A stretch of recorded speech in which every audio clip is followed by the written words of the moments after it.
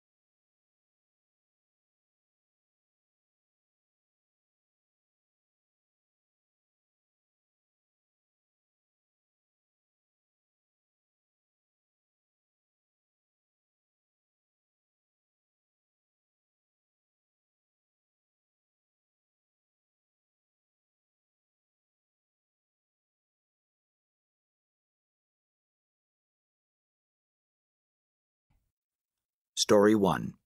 Canada Day 1. It was Canada Day. The rain started early in the morning, and it didn't stop. What would happen? Were people going to stay home or go out to celebrate? Some people decided to stay home, but my sister and I decided to go out to celebrate. The streets were crowded with people of all ages. Everyone was moving towards the same place, the center of the National Day celebrations. Rain, rain, go away.